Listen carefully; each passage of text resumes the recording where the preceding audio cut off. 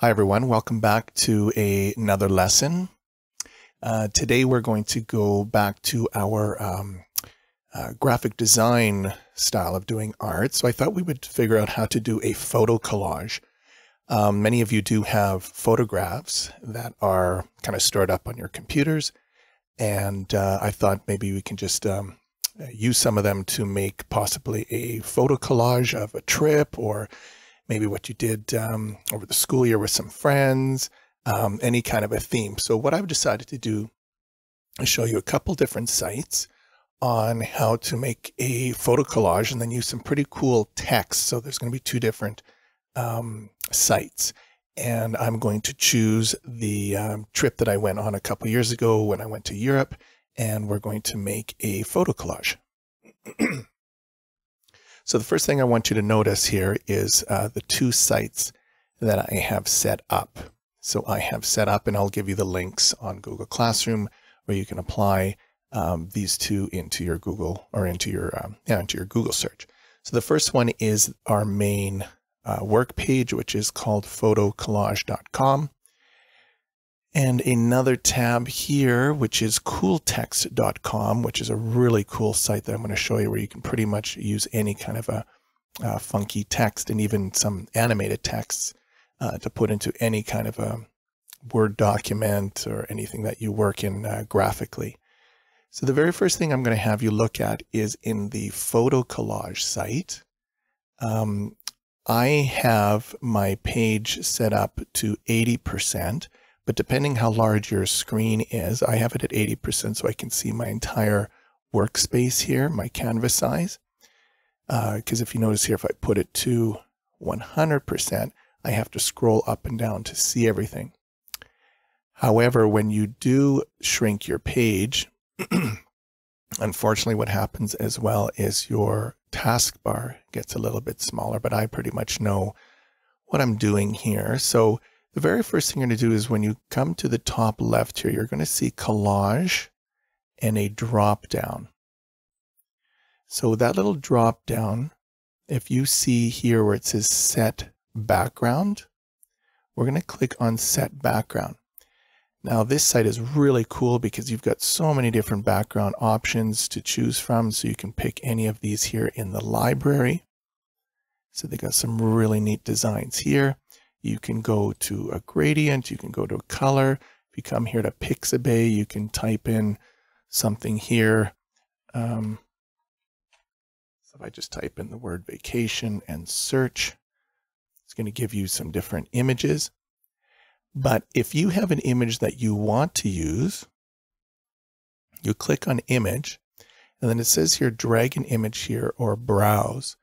So I already have down here set up some of my photos that I'm going to be using for my collage. And I thought maybe one of these images here would be cool as a background. So I'm just going to click and I'm going to drag it into this area here, let go. And now I have my background already in place. In the bottom right here, oh, my photo is kind of probably covering. But in the bottom right, you're going to see where it says apply. Here, let me just show you over here. Over here, it says apply. So you're just going to click on apply. And now your background wallpaper is set up.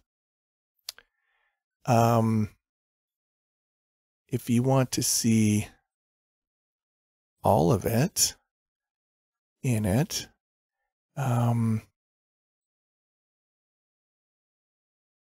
I did this earlier and it actually filled up the entire space, but I can't remember now how to do that. Maybe in the canvas size, if you choose different canvas sizes, you can, well, you can probably just experiment with that on your own time. But right now, this is pretty much good enough, even though I did want to see the whole image there. But if you don't like something, you can always come here and clear your canvas and then just start from scratch again. So if I come here and go set background, if I come here to image, let's see what another image will look like if I pick this one here. For the grade 6 students, you learned about Greece, so this is the Parthenon in Athens. When I click apply, see, now that one fits in perfectly for the whole image. So I'll keep that one going for this particular lesson. Now, the next thing I want you to notice is we're going to start putting some text in here. But here it says add text. Now you can add some text in here and, you know, play around with it if you wish, but I'm not a big fan of the text that they have here there. It's pretty generic. So the next thing we're going to do is we're going to go to this site, which is called cooltext.com. And everything that you see here are examples of text that you can change and manipulate. But if you come down here, you'll see there's 128 of these. This is only one of 56. So if you click on this arrow here, it'll give you some other ones. So if I look through all of those and pick something that I like right here, you can see if you want to use this font here, like let's say you went on a trip to Universal Studios and you really like the Harry Potter exhibit. This is a really cool one here that's called Wizards. But seeing that I went to Greece and Italy and saw a lot of ruins, if you see here, there's an old stone font. I'm going to click on that. Now the default will just show old stone. So what I'm going to do is just change that text to my European vacation. And then as soon as you type that in, it will change it in this space here. It'll take some time because it even had my spelling mistake. Now, what I like to do always is with the text size, I like to increase it because when you increase the text size, it just makes your resolution better. And that just means it's a better quality. So I'm going to put mine to 120 and you can see the example here has it right there. Now you can come here and click on logo and change your text color. Even here where it says age, you can make it look older or younger or newer, but I'm just going to keep that size there. Shadow, you can change it. Just play around with it if you wish, but I kind of like the way it looks right there. So I'm going to click on create logo.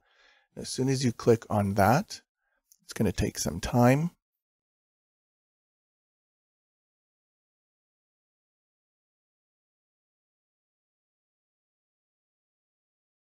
Taking a little bit longer than before. There we go. Just have to be patient. And there is our logo. First thing you need to notice is that there's a download button. Don't right click and save as. Click on download. As soon as you click download, you're going to choose a spot to put it in. So you need to have some kind of a folder.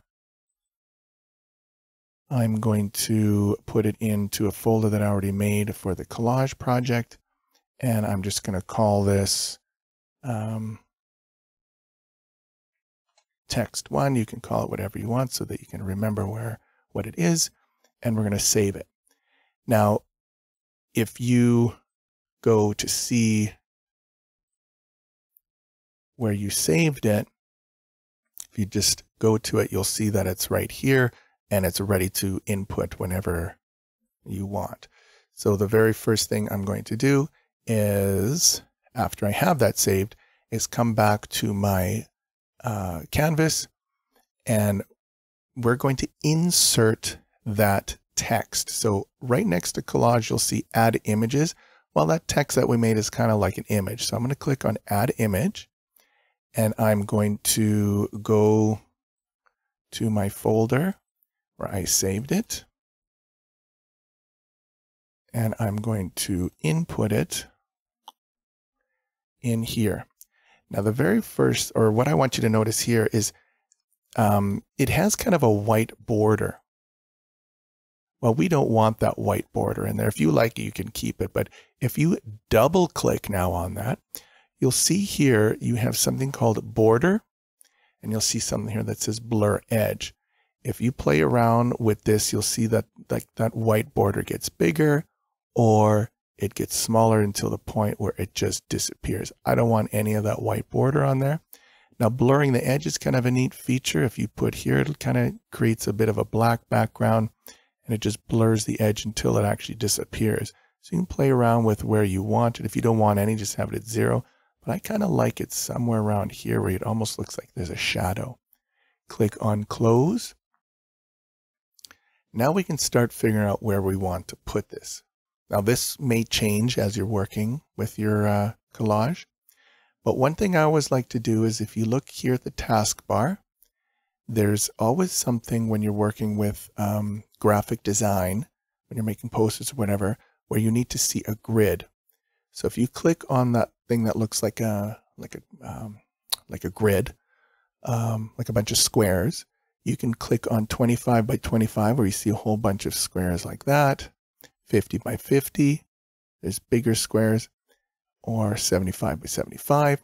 The purpose of that is so that when you move your images and text around, you can see it's more centered. So if you see here, there's like a whole square there.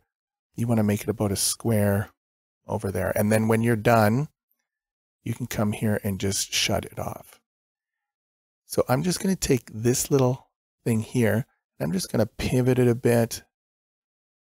Or maybe I can make it go along the line of the top of the Parthenon. That might be neat. Actually put it in here so we can pivot it so it looks like that. Click away, and now it is in your collage already. Now my European vacation is one part of the text. If I want to put another style of text in there, I'm going to come over here to my text, and I'm just going to go back to all of my different examples, and I'm going to pick another style. By the way, don't pick a GIF, which means an animated one, because when you put it in your photo collage, it won't be animated. So I'm going to maybe pick this dragon style here.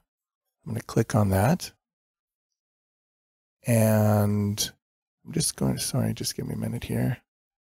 I'm going to give it like another text at the bottom. So a European vacation. I might maybe put the year of it. So I can put summer of 2019. And then you can see it's got the text changed up here. So once again, you can change these things. Now, what you notice in image, always make sure that your text has a transparency. That's just a big fancy word, which means you don't have a background. So if you click on this arrow, you can see there is some examples without, but we're going to keep it as transparent. So I'm going to click on Create Logo, and that logo is created. I'm going to click on Download, and then I'll just call this text 2 and save it. Now when I go back to my collage, I'm going to add image, text 2, open it, and here is our next text with, once again, that white border. So double click on that, bring down the border all the way down to there. If you want to do that blurred edge thing, you can do that. I think in this case, I'm not going to have any of that edge. Click Close and place that. And you can make this as big as you want. You can play around with the pivot if you want. I'm just going to keep that straight and maybe put it down here. Click on my grid to see the size and the placement of it. So I'll put it maybe right here. Click away, get rid of my grid. And now I have my text with my background. Well, it is a photo collage, so let's start putting in some photos. So if I come back here to add image, I can start adding some images, or if you already have your photos set up, you can just click and drag it. So if I want to put this one in here, you can just click, drag it into your background. So this is where you have to start changing the size of it, changing the orientation of it. So what I'm going to do is I'm just going to, first thing I'm going to drag the corner and bring it down to size. If I want to bring it in a little bit like this, I can bring it to whatever size we want. If I double click on it, I can get rid of my border if I wish. I can increase the border. What I always like with these ones is make it look more like a photograph. So I'm just going to put a little bit of a border, like maybe at 2 or 3. Come here to the blur edge. You can blur that edge a little bit. And then you can place it. Just click close. You can place it however you want. You can pivot it, move it around. Now what I do want you to notice, I'll be putting a few photos in here. But if you bring it here, you'll notice it covers the text. So if I want that to be behind the text, up here, you'll see that there is a little drop down. Actually, let me just increase my screen here so you can see it bigger. Let's bring it up to here. So if you notice, this is the main taskbar, but on the photo, there's a little drop down taskbar. So here, you'll notice this little square here, and then this little square here. This means your text or your photo is in the front of everything. This means it's behind everything. So if I click on this now, it'll send it backwards. And you'll notice it became a text behind something. So that is very important as you move things around on your collage. So let me just bring it back to this size again. And now I can take my photo, and you can see it's all hidden behind the text. But I want to start putting my photos starting in the top left, click away, and my first photo is in there. So I'm just going to continue moving around my collage by putting in different photos, different sizes.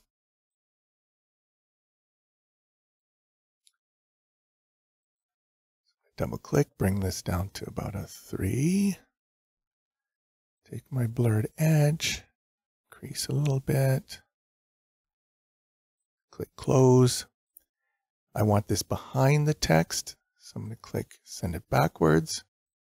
And I'm going to maybe put it right there.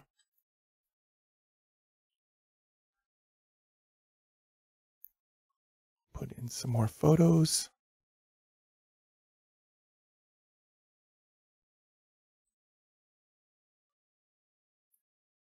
Bring my border down to 3 again, increase the blur edge.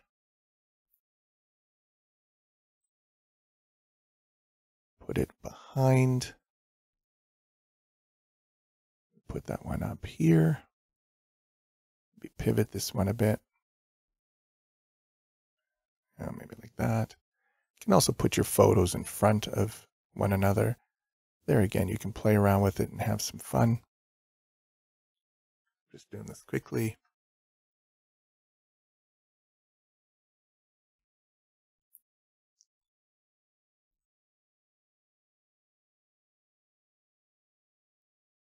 Put that one right there.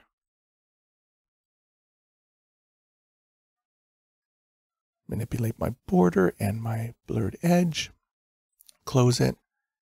Put it behind. One looks pretty good right there.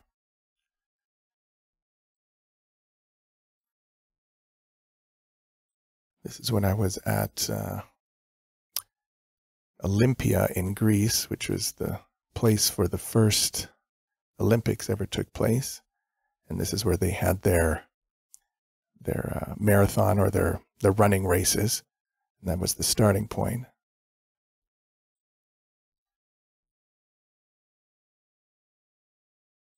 So double click, change the border, increase the blurred edge. Now this one here, if we want to put this, let's say over top another photograph, we can maybe put it like that. But there again, if you want it behind it, you come here and send it backwards. And it goes behind it, but I actually like it in front of it. So I'll put it there.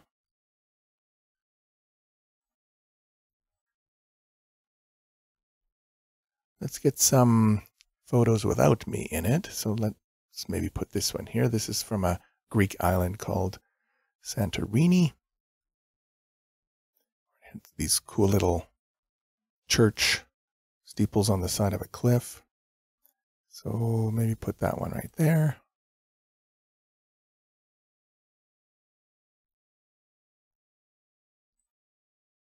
And we'll maybe pivot this one a little bit.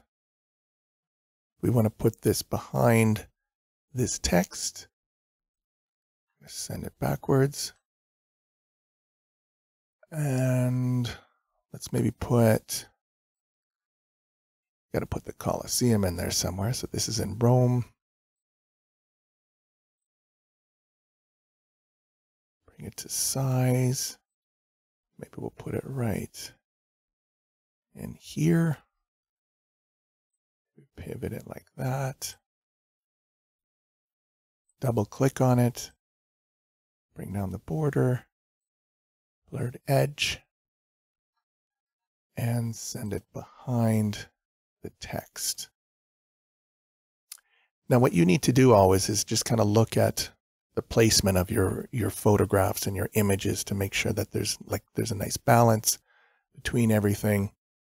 If you want to ever change anything, you can click on this. Like, let's say you don't really like that black part in there, which I don't know if I'm a fan of right now. I'm just going to get rid of it so I can change it. And it does look a bit small too. So what I'm going to do is I'm going to increase the size of it.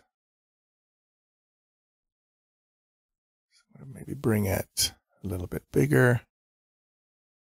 Still keep it at that angle. And maybe place it like that. And as you can see, this is pretty much finished unless you want, like I might want to put another photo there, but that is it. Now, once you are done with everything, we need to be able to save this and have some good quality. So let me just increase this screen up a little bit. So in the top taskbar, when you click on Collage here, the top left, you will see there's Save as Image, Save as Image, Save, Share Online, Print, blah, blah, blah. Now, what I always like to do is save as an HD, which means it is going to be your best quality. Save it as a name. So my Euro trip collage. And I'm going to save it as a JPEG or PNG, but I'm just going to do it as a JPEG. I'm going to click Save. Now, as soon as that happens, you'll see this bar going across. That means it's just making it ready to download. So as soon as that is done, this will light up. You click on Download, choose a place where you want to save it. So I already have an example there, but I'm just going to call it my Euro trip collage. Save it.